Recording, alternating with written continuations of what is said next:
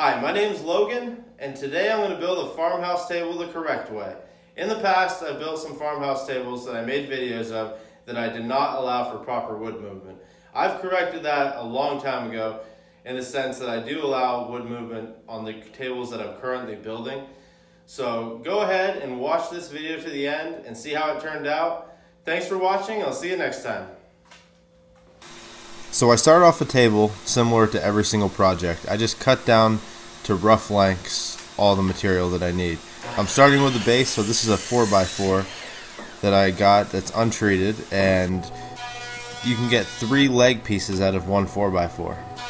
I try to mill up a whole bunch at a time so that way they're all the same size and I can have a bunch of legs ready for assembly for future projects. Now that I have a jointer, I just joint the one face and then one edge and then run the other sides through the planer to make it a perfect square. After I cut those down to size, or after I get those planed up, I do cut them down to size. The final height of the 4x4 is 29 inches is the way I do it. That'll make your floor to bottom of the table 29 inches. And then I'm rough cutting the short and long aprons, and same thing here, just jointing them and planing them. I do show a lot of jointing and planing in this video. Sorry that it's monotonous, but I wanted to be true to my word, and this is just building a farmhouse table the correct way. This is basically showing most of the whole process. Of course, I edited a lot of it out, so it's not literally showing every single piece of wood getting jointed and planed. But after I did the one face, I do the edge jointing as well for the short and long aprons. And then I just mark the face that I did not joint, as well as the edge. And then here I am cutting off the edge that was not jointed to make it parallel to the other jointed edge. And then I'll run those all through the planer. I don't always do them in that order. Sometimes I plane everything and then cut the edge off, but anyway, that's the way I did it this time, so that's how I'm showing it.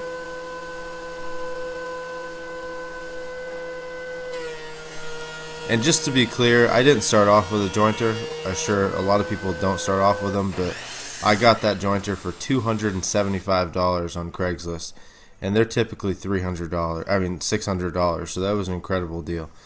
You know, now I wouldn't be able to live without it, but I did live without it before, so. This is the dowel max right here. It's my second dowel jig that I purchased. The first one was about $50. This one was quite a bit more, like 200 and something, but it's perfectly accurate. It's all set up for 3/8 of an inch dowels.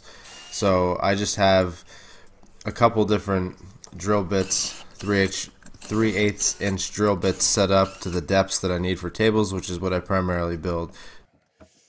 And here's a quick tip when doweling. I used to try to pick out with some sort of pick that I had. I'd try to pick out all the sawdust that gets stuck in there, particularly on edge grain, not end grain. So now what I do is I just keep the drill set to forward and just pull it out anyway while it's going. And that tends to get most of the stuff out, so I don't ever have to go through it with a pick anymore and spend a whole bunch of time doing that. Here I am just chamfering the bottoms of the legs. And that's because from experience, I have just even sliding it across my garage shop here, I've split big pieces off before. And I go into the corners at like an angle. That's why it takes me a little bit in the video to finish the chamfers, because I go in at an angle, because if you just go straight off the edge when chamfering, again, you can split that way as well. So having a nice chamfer prevents splitting altogether, and doing the chamfer, you have to do it a certain way as well. And I just put 3 2.5 inch 3/8 inch dowels in here, and I hammer them in. Hammering straight down, you won't break them. If you hit them to the side at all, it's possible you'll break them. Out of probably hundreds of tables I've done, I've only broken like 2 ever, so they are still pretty strong. Dowel joinery, I think, is a pretty good form of joinery, and with the fact that I pin the corners, which you'll see here shortly, it's not going to pull apart ever. You know, you see a lot of older furniture that's dowel joinery that's come apart, and that makes people think like dowels are kind of weak. but a lot of that stuff factory made, and they probably didn't put enough glue on there, and they definitely didn't have the corners pinned. I'm not saying dowel joinery is for everybody and that there's not better forms, but I do quite a few tables, and it's this, and maybe eventually I'll get the Festool Domino, but trying to do mortise and tenon for every single joint that I do, it's just not feasible for me, and these are plenty strong. A long time ago, did pocket holes on, like, I think one table, and those tended to pull out kind of easy for this application. Now, they're still good for lots of other stuff, but in this particular application, they didn't seem to work that great for me. Now, I just have a bunch of these miters cut already, and I pre-drill in the side of them, and then just put one screw in each side and put a little glue on there as well, and that'll prevent the dowels from pulling out. And the way I attach the tables here is I just use my biscuit joiner and cut a little groove, and then I have these little buttons, which I'll link down below. They're a slot that goes in the dowel groove, in the biscuit groove, and then I screw it into the tabletop, which I'll show that at the end. Now it's time to make the table. My jointer is only 6 inches, so for a 2x8 I'm cutting off a portion of that, so that way the whole thing gets jointed. I think my jointer is actually like 6 1/8 inches, but I typically cut it down to slightly over 6. And then here's the same boring process, it's just jointing and planing again. I guess it's kind of fun when you're doing it, listening to music, but obviously the end product is what makes it exciting. And again, just to reiterate, I didn't start with all these tools. I didn't have a jointer at the beginning. I didn't have a biscuit joiner. Matter of fact, I probably wouldn't even have a biscuit joiner for the tabletop itself. I mainly, I've used it sometimes for that, but now I'm using it to cut a groove. But you can do the same thing with a router. It's just that I have one, so I'm using it for attaching the table to the base. I do sometimes use it though to do glue ups as well, just to make sure everything stays nice and flat. And here I'll show you me using the biscuit joiner. I'm just marking for it, and I just put about 3 into each board. And the way that I do my glue ups is I glue 2 boards at a time together. I of course cut all the dowels out, and then I glue 2 sections at a time, so there's a total of 3 sections of 2 boards. The reason I do it that way is it's better not to try to do a large glue up, because then you have a lot more chance of having boards that are uneven, that are not flat, no matter how well your jointing is. Wood still moves, and so I just do 2 boards at a time, and then I run those 2 boards after a day through the planer, just to get out all the glue squeeze out, and just to make sure they're all perfectly even on both sides. And then the final glue up, there's only 2 glue seams, so it makes it a lot easier to do the cleanup there, because I cannot run that through a planer. I don't have a drum sander or anything like that, so I make sure I clean those up well before I start sanding, which I'll show you here shortly.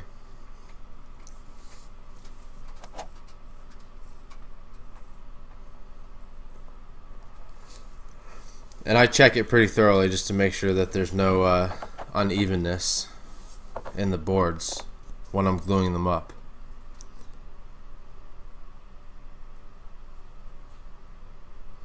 And this doesn't show me where I had already put them through the planer, but after they dried I put them through the planer, and now I'm doing the final glue up again where there's just 2 glue seams.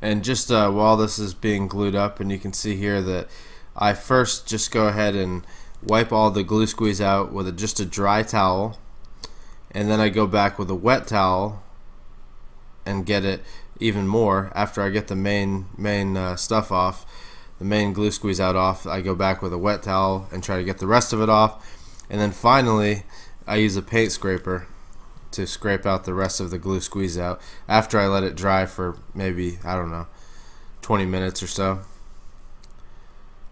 Just because if you start scraping it while it's wet, it kind of pulls up the fibers a lot more, and it's just it kind of digs into the wood more than it does as just a scraper.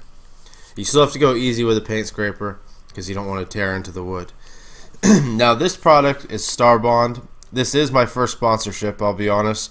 I've been offered other ones, but I have not taken them because I want to, sell or at least use a product that I think is valid and legit, and I love this stuff. That's a 2-ounce bottle of black CA glue. I wanted it specifically for the purpose of filling voids rather than trying to mix up epoxy for every single table. It's much faster, it's much cheaper. At the time of this video, I've already used that for, I believe, three tables. The CA glue, a 2-ounce bottle, and I still have more than half of it left. And you can see what I'm talking about. I also, in another video, I'll show you a gigantic void that I filled with it. It actually looks like an epoxy pour almost. I think it looks awesome. Now, if I was doing something like a river table, obviously I would use epoxy and not this, but this works for exactly what I wanted it for. I have used in the past wood filler and then glue and sawdust, and all those are fine, but they just do not work as good. They don't look as good. Wood filler is kind of weak, obviously. I use that for painted stuff because just to fill knots that are going to be painted, because that doesn't really matter as long as it kind of fills them in. But if you use it on a stained surface, it's kind of soft to the touch even after it's fully cured. And here I am sanding. I do sand a little bit more, as you can see, on the parts that have the CA glue, Starbond CA glue, but it's not like excessive like epoxy is. It's definitely a hard filling, but it's not, crazy where it's super hard to get off or to sand it down nice and smooth. And as you can see, I already stained half the table, but then I was like, oh crap, I'm not recording, so here I am recording the rest of the video, the rest of the staining process. I just kind of dump the stain on it, and then make sure I flood the entire surface. I usually wait maybe 5-10 minutes depending on how dark it needs to be, and then wipe it off. The stain that I'm using here is Minwax Espresso, and I just kind of go over the other side as well.